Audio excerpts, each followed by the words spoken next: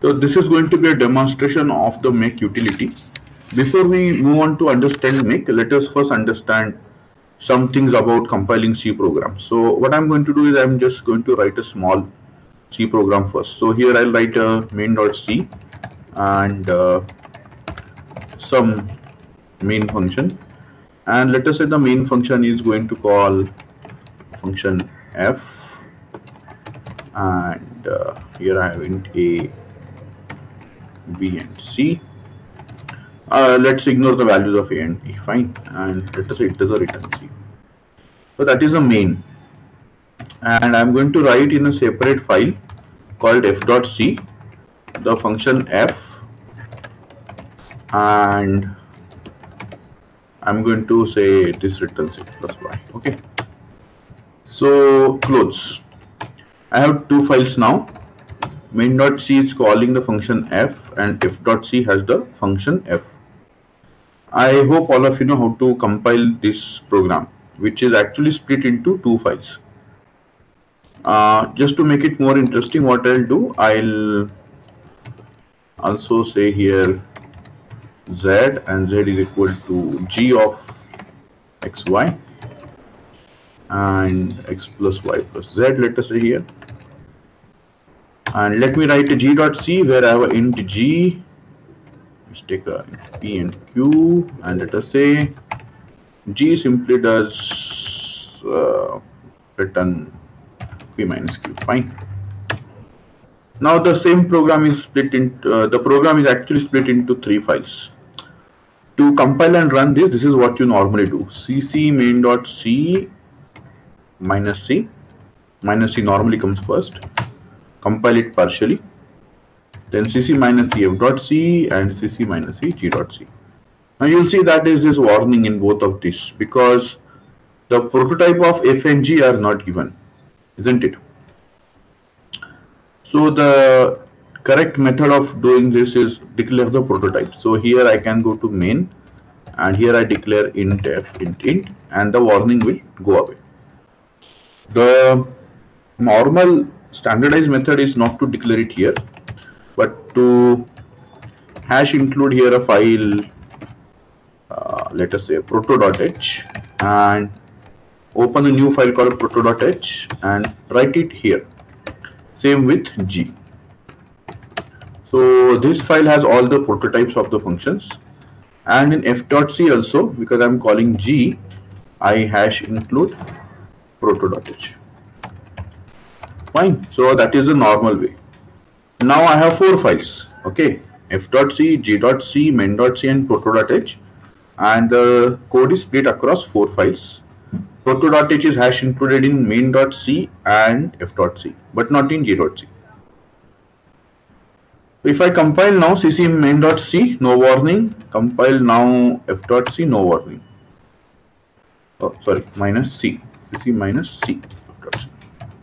And then finally I link them together, cc main.o, f.o, g.o, minus o try, and the try program runs. So actually here I did not write any values for a and b. So, and there is no printing happening here. So maybe I can print this c and return 0 here. And let me say equal to 10, so that I know some predictable values rather than random values. Fine.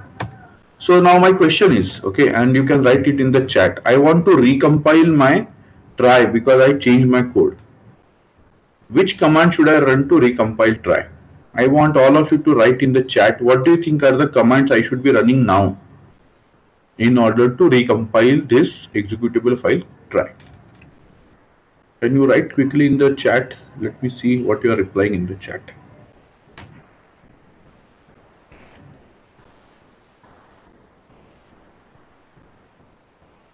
I'll repeat, I want to recompile the executable try. So what should I do? How do I recompile it?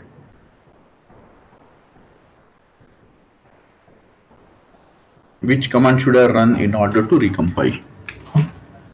I think most commands are already in front of you, so you should be able to tell me quickly which all command should I run in order to compile the final file called try.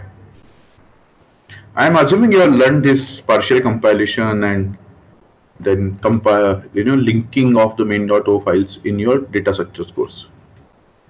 So cc minus c main.c and then main.o g.o f.o. Fine. So whatever answers have come through are correct, and that's fine. So all I have to do, I have to only compile main.c. Fine. I don't have to run this command. This is not needed at all. Neither is this needed, because these files did not change, and that is why the f.o and g.o also did not change. So I don't have to touch them again. All I did is I recompiled this, and I have to now link. So as you know, this is a linking command.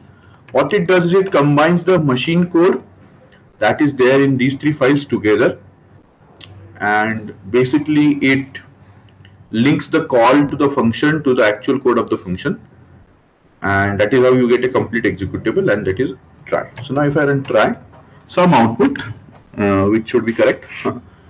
That's how you compile and link and run programs.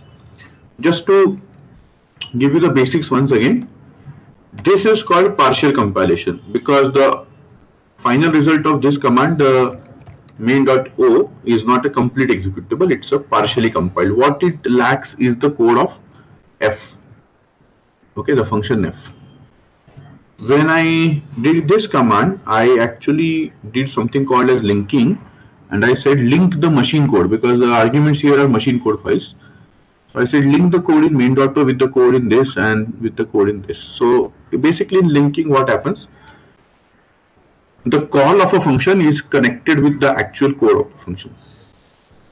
That is what happens. Now, suppose I keep changing f and then g and then main and so on, and then I have to compile again and again, because that is what happens in normal development. Then I have to keep remembering that which all files I have changed, and then which commands are to be run, and so on. So that is a botheration. Now I want to automate the whole process. For that, a tool like make is used. So what does the command like make do? Command like make will automate the compilation process using information that I provide in a file called makefile. So I will open a file called makefile with a capital M, and now I will write here information, instructions, so that make can automate the process. So what does a makefile contain? Essentially it contains information like this: a target. The target is the file try. Okay. Now which all files does the try depend on? So I'll say it depends on main.o, f.o and g.o. Okay, so this is a dependency information that if any one of these three changes, then the try should be recompiled. How should I recompile? On new line, a tab, and this is how I should recompile. So this is the instruction telling here that the target name is try, and if any one of these three files changes, then this command should be run. Now this is not sufficient, isn't it? Because all I said is if one of the object code files changes. But then how should an object code file change? So main.o, it depends on which file? It depends on main.c. And not only that, it also depends on proto.h. Because if proto.h changes, then main.o has to be recompiled, because it is hash included. How should it be recompiled? Using this command. Similarly, f.o has to be recompiled if one of the two changes, but compiled like using this command. And g.o depends only on g.c, because there is no hash include of that in g.c. So all I need to do is run this command. So now what I have done, okay, I'll repeat now. For each possible file, that is created during the process, I have specified which all files does it depend on. So what will make do? Make will actually look at the timestamp on each file and check when did it change. So make will come to know that let us say proto.h has changed. Then it will look up in this whole information file that okay, on proto.h these two depend, f.o and main.o. So what it will do, it will run these two commands and finally obtain the main.o f.o target. and then it will know that main.o here and f.o has changed, so obviously this action has to be taken once again. So it will learn this command also and finally compile the try. So let me tell you now, the syntax here goes something like this: target colon list of dependencies tab commands to be run. Commands to be run. So there is no need to say only one command. Here you could also say echo hi, whatever command that you think is necessary. Here you could say echo by. So you could add more commands. Okay, depending on what you think is needed, you could add more commands as well. But what is make doing? Okay, it reads the make file. It creates a dependency tree now.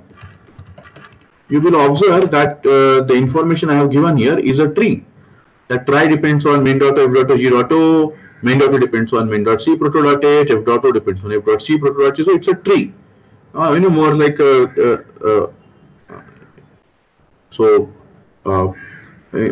more like an n-ary tree, because the number of dependencies can be n. So it creates a dependency tree, and what it does is it checks the timestamp on each file specified as a dependency, and whenever a file changes, it invokes all actions corresponding to that dependent file. Interestingly, it does it recursively or iteratively for all files that keep changing. So what I said is, like, suppose I change proto.h, then it will invoke these two actions and these two actions, but as a result of that, f.o and main.o get created, so their timestamp had changed. So it will figure out that this dependency had changed, so it will invoke this action also. Alright, so this is what make does. Now I'll delete whatever I wrote here because that is not part of my make file. So this is my make file. Now I just run make, and you will notice that it recompiled try. So I really don't know why it recompiled try. Let me check. That must be because I had recompiled main.c. So it only recompiled try. Let me open proto.h and let me add a new line here. That's it. Just to make a change. And now let me run make. You will notice that it is running these two commands related to main.o, these two commands related to f.o, and the final command. What I'll do is I'll simply remove this because they are unnecessary. They were there only to demonstrate that you can have multiple commands. Now if I run make, it doesn't do anything. It says everything is up to date, no need to do anything. Let me just say touch. What does touch do? Touch will change the timestamp. Without changing the content, only the timestamp will change. So now you will see that again it is running the three commands. Let me touch g.c only, and it will run only two commands, as you can observe now. Fine. So this is how make works. Any questions on this so far?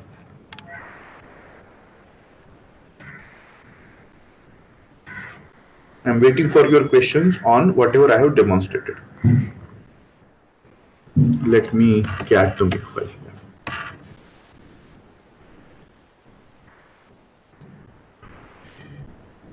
I'll wait for a few minutes before your questions come.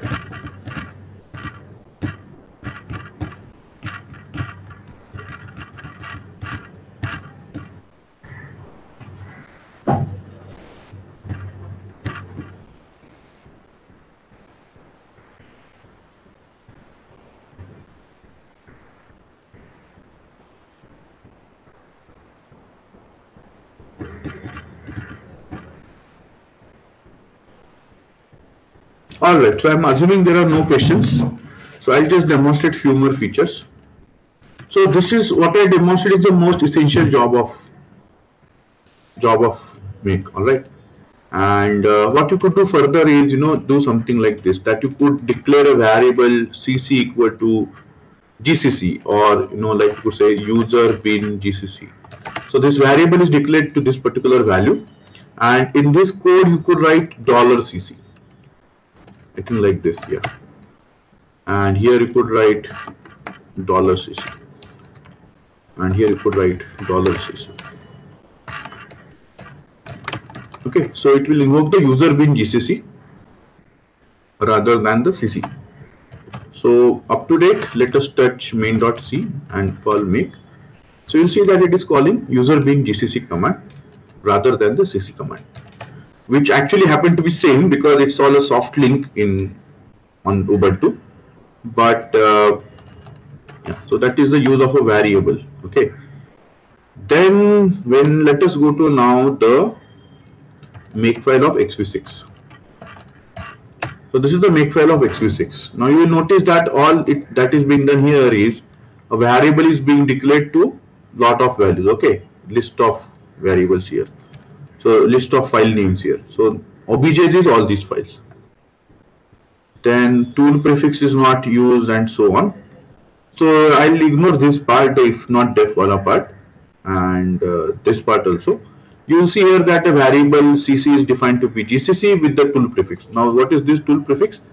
The tool prefix is some prefix depending on the operating system. So let's ignore that. So some commands are being, you will see defined.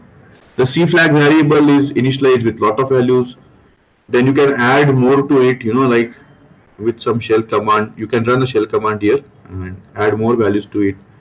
And the AS flags variable. So a lot of variables are defined here, as you can see.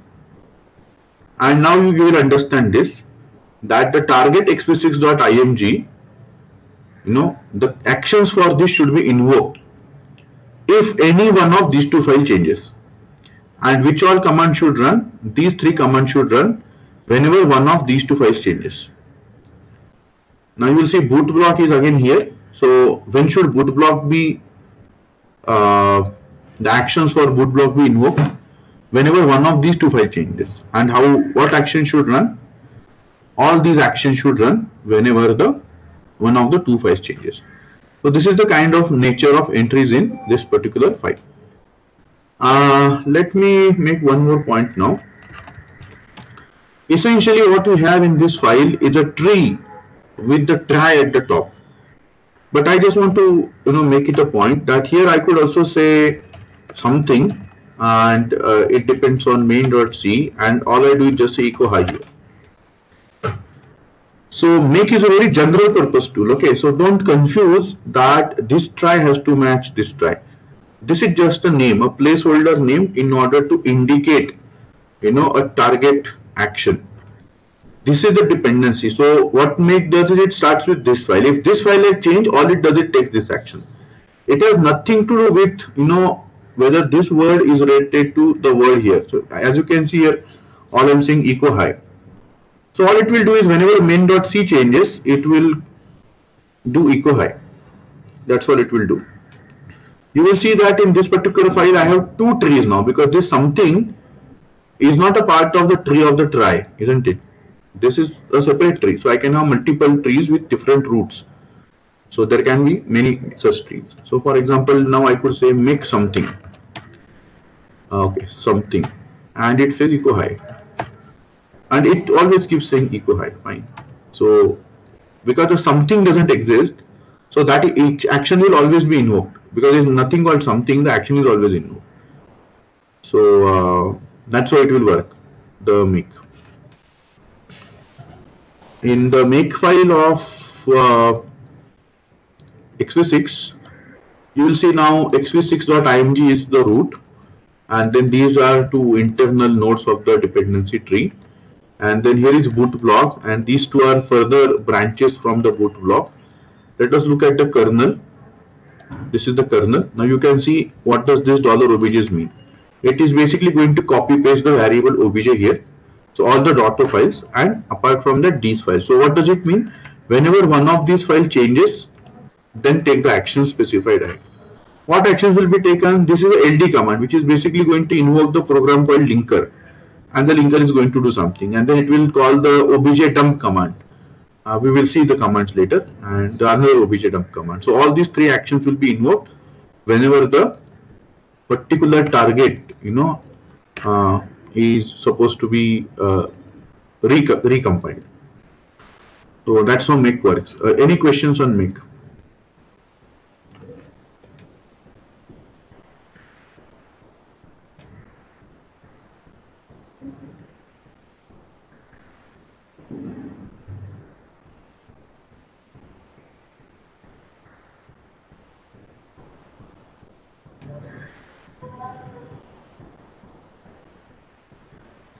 All right, fine. So I want all of you now to try XV6, and if there are any problems, let me know.